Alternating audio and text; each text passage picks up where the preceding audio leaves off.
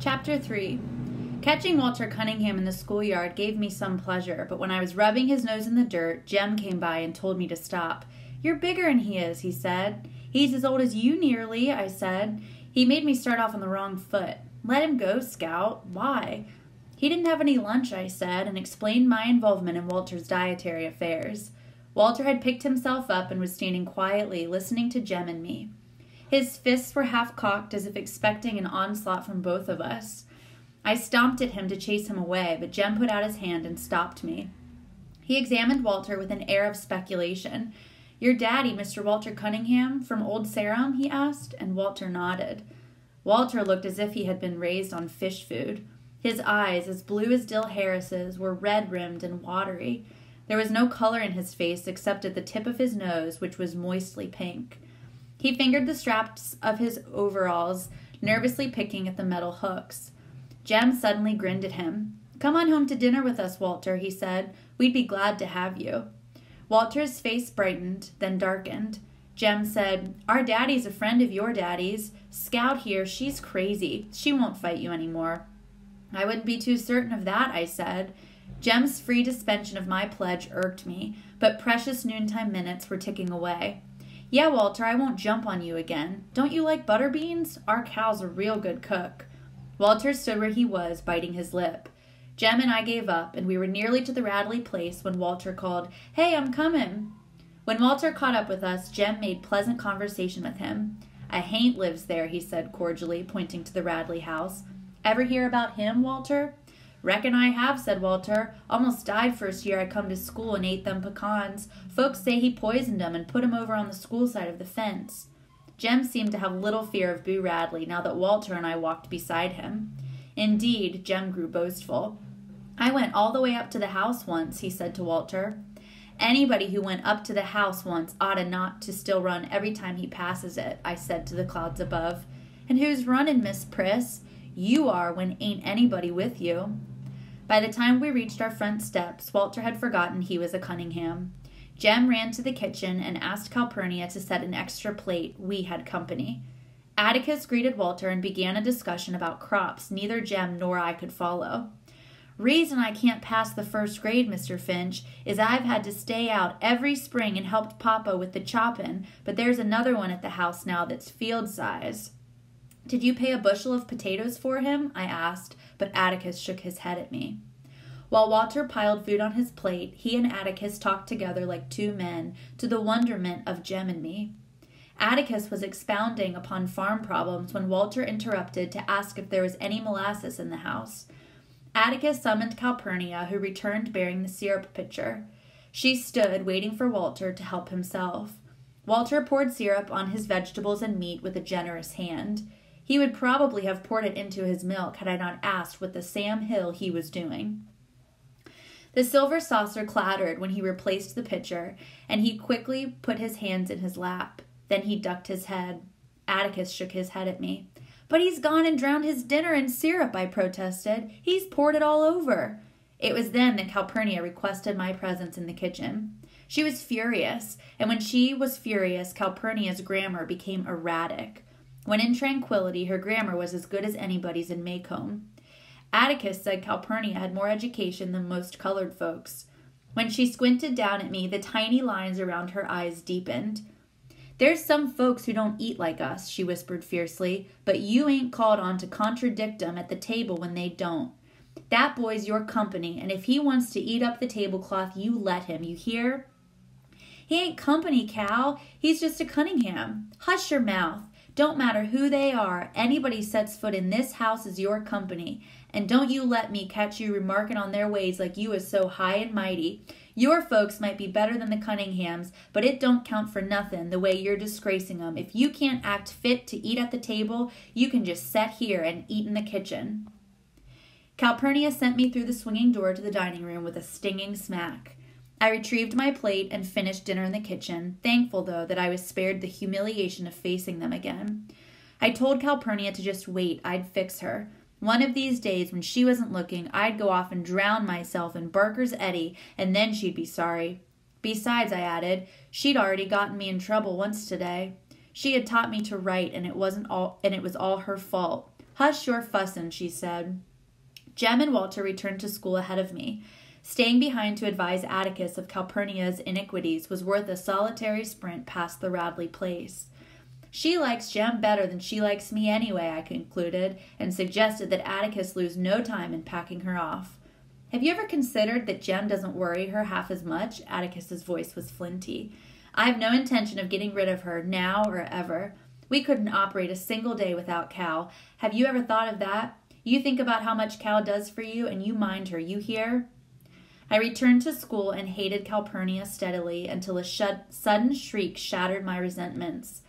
I looked up to see Miss Caroline standing in the middle of the room, sheer horror flooding her face. Apparently, she had revived enough to persevere in her profession. "It's alive!" she screamed. The male population of the class rushed as one to her assistance. Lord, I thought, she's scared of a mouse. Little Chuck Little, whose patience with all living things was phenomenal, said, "Which way did he go, Miss Caroline? Tell us where he went. Quick! D.C." He turned to the boy behind him. "D.C., shut the door and we'll catch him. Quick, ma'am, where'd he go?" Miss Caroline pointed a shaking finger not at the floor nor at the desk, but to a hulking individual unknown to me. Little Chuck's face contracted, and he said gently, "You mean him, ma'am?" "Yes'm, he's alive. Did he scare you some way?" Miss Caroline said desperately, "I was just walking by when it crawled out of his hair. Just crawled out of his hair." Little Chuck grinned broadly. "There ain't no need to fear a cootie, ma'am. Ain't you ever seen one? Now don't you be afraid. You just go back to your desk and teach us some more." Little Chuck Little was another member of the population who didn't know where his next meal was coming from, but he was a born gentleman. He put his hand under her elbow and led Miss Caroline to the front of the room. "Now don't you fret, ma'am," he said. "There ain't no need to fear a cootie. I'll just fetch you some cool water." The cootie's host showed not the faintest interest in the furor he had wrought. He searched the scalp above his forehead, located his guest, and pinched it between his thumb and forefinger. Miss Caroline watched the process in horrid fascination. Little Chuck brought water in a paper cup, and she drank it gratefully. Finally, she found her voice. "What is your name, son?" she asked softly. The boy blinked. "Who, me?" Miss Caroline nodded. "Burris Ewell." Miss Caroline inspected her roll book. "I have a Ewell here, but I don't have a first name. Would you spell your first name for me?" "Don't know how. They call me Burris at home." "Well, Burris," said Miss Caroline, "I think we'd better excuse you for the rest of the afternoon. I want you to go home and wash your hair." From her desk she produced a thick volume, leafed through its pages, and read for a moment. "A good home remedy for Burris. I want you to go home and wash your hair with lye soap. When you've done that, treat your scalp with kerosene." "What for, missus?" "To get rid of the, cooties. You see, Burris, the other children might catch them, and you wouldn't want that, would you?" The boy stood up. He was the filthiest human I had ever seen. His neck was dark gray, the backs of his hands were rusty, and his fingernails were black deep into the quick. He peered at Miss Caroline from a fist-sized clean space on his face. No one had noticed him, probably because Miss Caroline and I had entertained the class most of the morning. "And Burris," said Miss Caroline, "please bathe yourself before you come back tomorrow." The boy laughed rudely. "You ain't sending me home, missus. I was on the verge of leaving. I done my time for this year." Miss Caroline looked puzzled. "What do you mean by that?" The boy did not answer. He gave a short, contemptuous snort. One of the elderly members of the class answered her. "He's one of the Ewells, ma'am," and I wondered if this explanation would be as unsuccessful as my attempt. But Miss Caroline seemed willing to listen. "Whole school's full of 'em. They come first day every year and then leave. The truant lady gets 'em here, 'cause she threatens 'em with the sheriff, but she's give up trying to hold 'em. She reckons she's carried out the law, just getting their names on the roll and running 'em here the first day. You're supposed to mark 'em absent the rest of the year." "But what about their parents?" asked Miss Caroline in genuine concern. "Ain't got no mother," was the answer, "and their pa's right conscientious." Burris Ewell was flattered by the recital. "Been comin' to the first day of the first grade for 3 year now," he said expansively. "Reckon if I'm smart this year, they'll promote me to the second."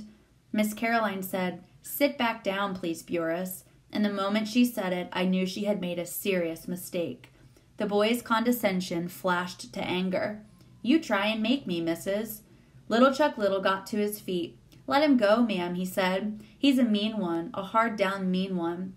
He's liable to start something, and there's some little folks here. He was among the most diminutive of men, but when Burris Ewell turned toward him, little Chuck's right hand went to his pocket. Watch your step, Burris, he said. I'd soon kill you as look at you. Now go home. Burris seemed to be afraid of a child half his height, and Miss Caroline took advantage of his indecision. Burris, go home. If you don't, I'll call the principal, she said. I'll have to report this anyway. The boy snorted and slouched leisurely to the door.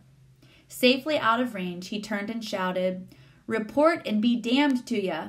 Ain't no snot-nosed slut of a school teacher ever born can make me do nothin'. You ain't making me go nowhere, missus. You just remember that. You ain't making me go nowhere. He waited until he was sure she was crying, then he shuffled out of the building. Soon we were clustered around her desk, trying in our various ways to comfort her. He was a real mean one, below the belt. You ain't called on to teach folks like that. Them ain't Maycomb's ways. Miss Caroline, not really. Now don't you fret, ma'am. Miss Caroline, why don't you read us a story? That cat thing was real fine this morning. Miss Caroline smiled, blew her nose, said, Thank you, darlings, dispersed us, opened a book, and mystified the first grade with a long narrative about a toad frog that lived in a hall. When I passed the Radley place for the 4th time that day, twice at a full gallop, my gloom had deepened to match the house. If the remainder of the school year were as fraught with drama as the first day, perhaps it would be mildly entertaining, but the prospect of spending 9 months refraining from reading and writing made me think of running away. By late afternoon, most of my traveling plans were complete. When Jem and I raced each other up the sidewalk to meet Atticus coming home from work, I didn't give him much of a race. It was our habit to run meet Atticus the moment we saw him round the post office corner in the distance.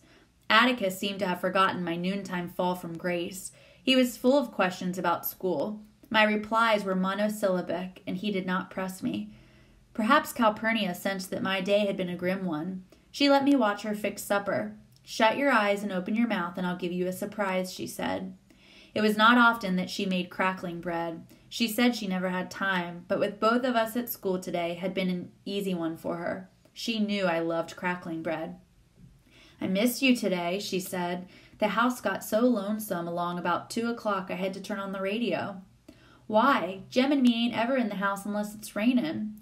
I know, she said, but one of yous is always in callin' distance. I wonder how much of the day I spend just callin' after you. Well, she said, getting up from the kitchen chair, it's enough time to make a pan of cracklin' bread, I reckon. You run along now and let me get supper on the table. Calpurnia bent down and kissed me. I ran along, wondering what had come over her. She had wanted to make up with me, that was it. She had always been too hard on me. She had at last seen the error of her fractious ways. She was sorry and too stubborn to say so. I was weary from the day's crimes. After supper, Atticus sat down with the paper and called, Scout, ready to read? The Lord sent me more than I could bear, and I went to the front porch. Atticus followed me. Something wrong, Scout? I told Atticus I didn't feel very well and didn't think I'd go to school anymore if it was all right with him. Atticus sat down in the swing and crossed his legs. His fingers wandered to his watch pocket. He said that was the only way he could think. He waited in amiable silence and sought to reinforce my position. You never went to school, and you do all right, so I'll just stay home too. You can teach me like Granddaddy taught you and Uncle Jack. No, I can't, said Atticus. I have to make a living. Besides, they'd put me in jail if I kept you at home. Dose of magnesia for you tonight and school tomorrow. I'm feeling all right, really. Thought so. Now what's the matter? Bit by bit, I told him the day's misfortunes. And she said you taught me all wrong, so we can't ever read any more, ever. Please don't send me back. Please, sir. Atticus stood up and walked to the end of the porch. When he completed his examination of the wisteria vine, he strolled back to me. First of all, he said, if you can learn a simple trick, Scout, you'll get along a lot better with all kinds of folks. You never really understand a person until you consider things from his point of view. Sir? Until you climb into his skin and walk around in it. Atticus said I had learned many things today, and Miss Caroline had learned several things herself. She had learned not to hand something to a Cunningham, for one thing, but if Walter and I had put ourselves in her shoes, we'd have seen it was an honest mistake on her part. We could not expect her to learn all Maycomb's ways in one day, and we could not hold her responsible when she knew no better. "I'll be dogged," I said. "I didn't know no better than not to read to her, and she held me responsible. Listen, Atticus, I don't have to go to school." I was bursting with a sudden thought. "Burrus Ewell, remember? He just goes to school the first day. The truant lady reckons she's carried out the law when she gets his name on the roll." "You can't do that, Scout," Atticus said. "Sometimes it's better to bend the law a little in special cases. In your case, the law remains rigid. So to school you must go. I don't see why I have to when he doesn't." "Then listen." Atticus said the Ewells had been the disgrace of Maycomb for 3 generations. None of them had done an honest day's work in his recollection. He said that some Christmas, when he was getting rid of the tree, he would take me with him and show me where and how they lived. They were people, but they lived like animals. "They can go to school any time they want, when they show the faintest symptom of wanting an education," said Atticus. "There are ways of keeping them in school by force, but it's silly to force people like the Ewells into a new environment. If I didn't go to school tomorrow, you'd force me to." "Let us leave it at this," said Atticus dryly. "You, Miss Scout Finch, are the common folk. You must obey the law." He said that the Ewells were members of an exclusive society made up of Ewells. In certain circumstances, the common folk judiciously allowed them certain privileges by the simple method of becoming blind to some of the Ewells' activities. They didn't have to go to school, for one thing. Another thing, Mr. Bob Ewell, Burrus's father, was permitted to hunt and trap out of season. "Atticus, that's bad," I said. In Maycomb County, hunting out of season was a misdemeanor at law, a capital felony in the eyes of the populace. "It's against the law, all right," said my father, "and it's certainly bad, but when a man spends his relief checks on green whiskey, his children have a way of crying from hunger pains. I don't know of any landowner around here who begrudges those children any game their father can hit." "Mr. Ewell shouldn't do that." "Of course he shouldn't, but he'll never change his ways. Are you going to take out your disapproval on his children?" "No, sir," I murmured, and made a final stand. "But if I keep on going to school, we can't ever read any more." "That's really bothering you, isn't it?" "Yes, sir."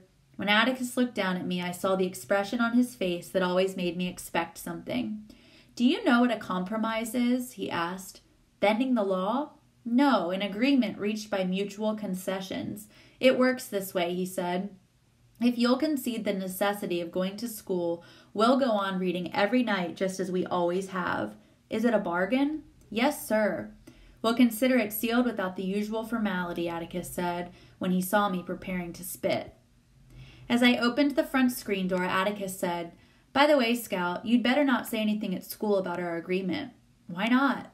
"I'm afraid our activities would be received with considerable disapprobation by the more learned authorities." Jem and I were accustomed to our father's last will and testament diction, and we were at all times free to interrupt Atticus for a translation when it was beyond our understanding. "Huh, sir?" "I never went to school," he said, "but I have a feeling that if you tell Miss Caroline we read every night, she'll get after me, and I wouldn't want her after me." Atticus kept us in fits that evening, gravely reading columns of print about a man who sat on a flagpole for no discernible reason, which was reason enough for Jem to spend the following Saturday aloft in the treehouse. Jem sat from after breakfast until sunset and would have remained overnight had not Atticus severed his supply lines. I had spent most of the day climbing up and down, running errands for him, providing him with literature, nourishment, and water, and was carrying him blankets for the night when Atticus said if I paid no attention to him, Jem would come down. Atticus was right.